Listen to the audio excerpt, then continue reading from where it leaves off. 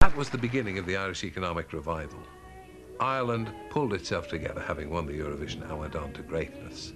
And it owes it all to Dana. But the last rites had to be administered to some subsequent entries. That's what friends are for. Ladies and gentlemen of the whole wide world. I got a ferocious cold, and I got a terrible congestion in my chest, and I literally could not sing. He had to sing the song. If that man needs a helping hand, help him in from the rain. So remember. I was terrified to move because we were wearing platforms which were about that high. To make us look the same height. Netherlands, 12 points. Ireland, 3 points. But it was yards rather than inches that separated them from the winners. They finished 9th, but they took it well. I was disappointed also in the fact that the one that won it was called Ding a Dong, and I thought it was a load of nonsense, but there you are. It's nice to be in love again.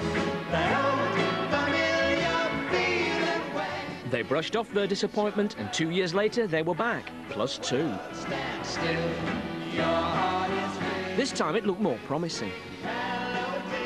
With about 4 or 5 countries to go, we were leading, and then it came to a few countries that Ireland were having a fishery war with. And from then on, we were SAG. Yep, it got worse. Ireland may be kings of Eurovision, but occasionally you'll find a rogue jester at the court of Europap.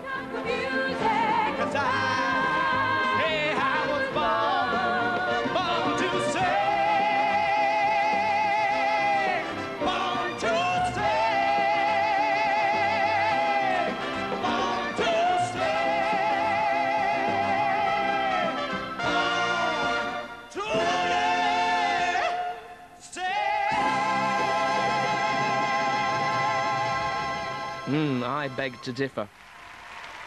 But in 1980, Ireland's blushes were spared by the coming of a saviour. Johnny Logan, Mr. Eurovision. Reaching out for you, but you aren't near. What's another year? He charmed the judges, enchanted the audience, and soaked up the pressure. Still, what's another beer? A great victory, though, when you look at what came second, it puts it in perspective. Und der Held, der muss stark sein und kämpfen für das Recht. Doch oft ist ihm vor langem Fieber schlecht. Because you can tell it's a shit thing to win, simply by the fact that we've won it 7 times and nobody's ever complained. For the last time, hold me now.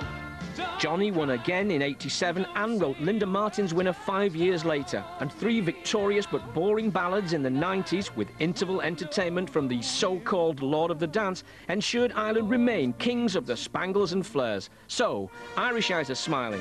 34 appearances, winners 7 times, 154 points. So long, farewell, auf Wiedersehen, goodbye, adios, au revoir, ciao baby, shalom.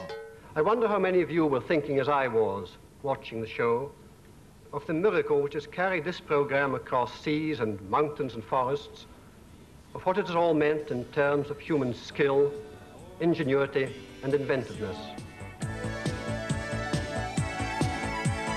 Eurovision, Eurovision, Eurovision,